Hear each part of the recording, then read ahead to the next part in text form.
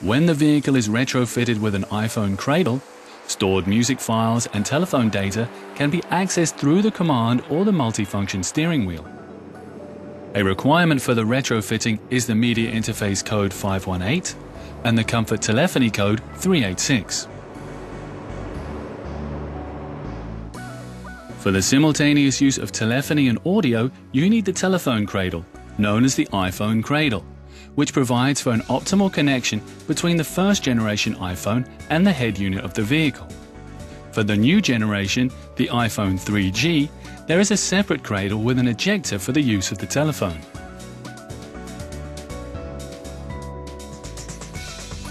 We'll show you the installation with the first generation iPhone.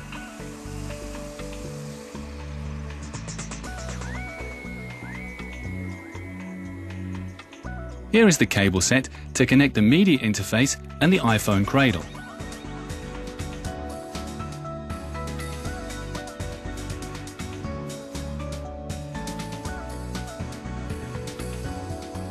If the vehicle has an iPod interface, you'll need this set of cables with the network connector RJ45, which is installed directly into the iPod interface.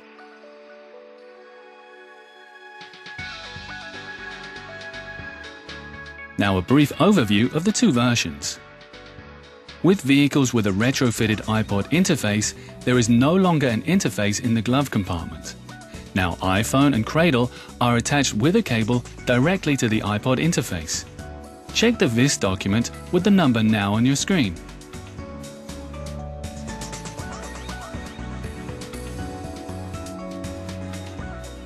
Our vehicle has a media interface. For the connection of iPhone and vehicle, move the cable from the center armrest to the glove compartment. The plug is then connected with the media interface in the glove compartment. Done with the overview. We begin with the fitting of the iPhone with the media interface. For safety reasons, disconnect the battery from the electrical system.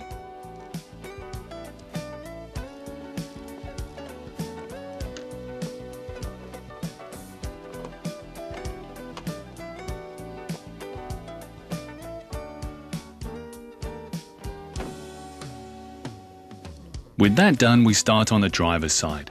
Some components of the center console must be removed. We begin with the ashtray. Undo 2 screws and separate the plug connector.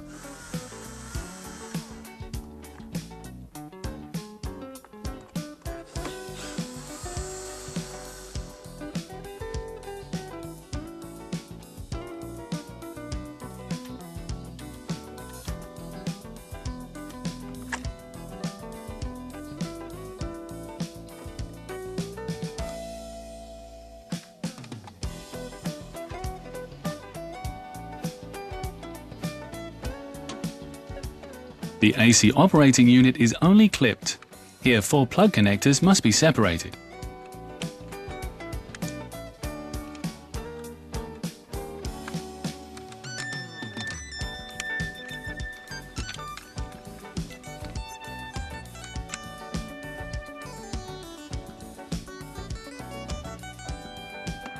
Open the center armrest and remove the front cover.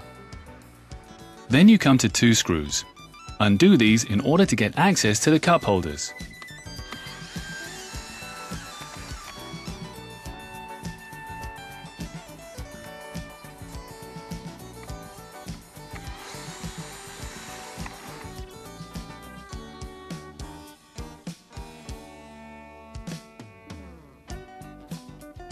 Push the cup holder element forward and don't forget to separate the plug connector for the light.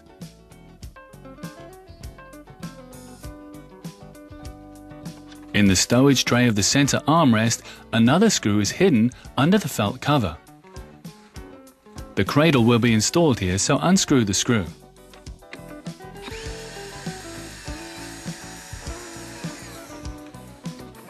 And lift the stowage tray in order to get to the lighting.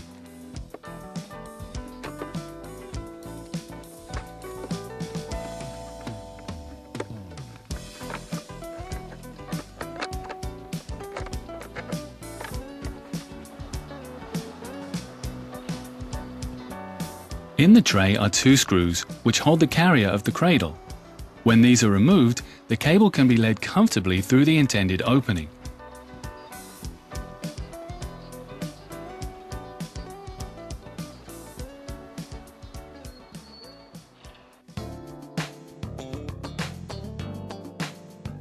But before it comes to that, we still need to do some preparation. First, separate the set of cables with the plug connector in the middle.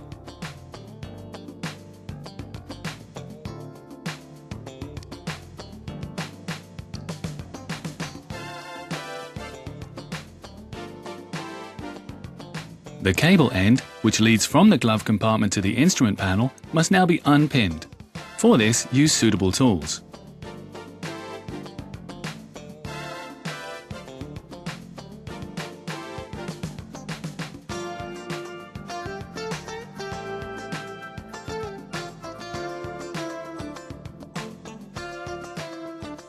Now tape the cable with cloth tape in order to avoid abrasion.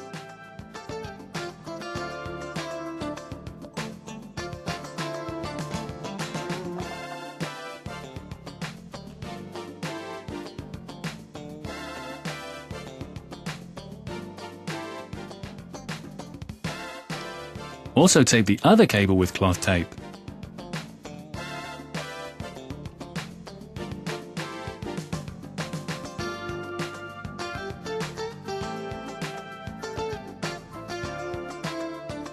At the plug, remove the housing, and the preparations are complete.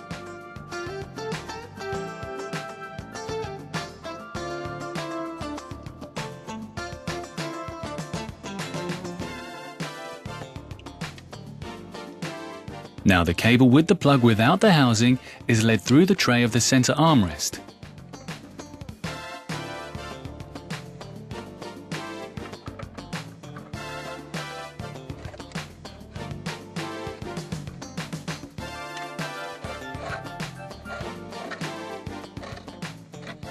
Reinstall the screws back in the tray.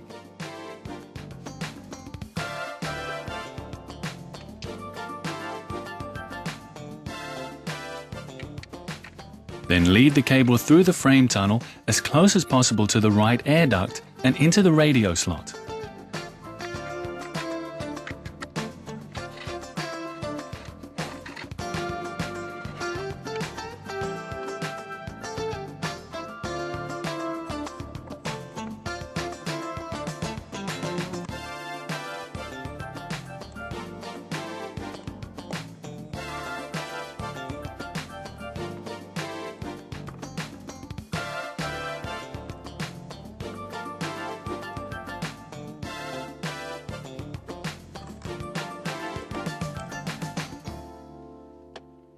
Now bring the second cable with the free end from the glove compartment into the radio slot.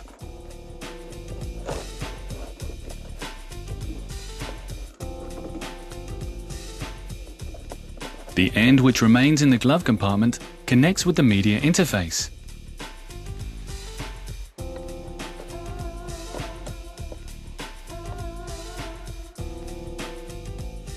Now pin the two cables together in the radio slot. In order to avoid rattling noises, fix the cable to the frame tunnel using a cable strap. For this, there are self-adhesive holding devices which you can order from the number on your screen.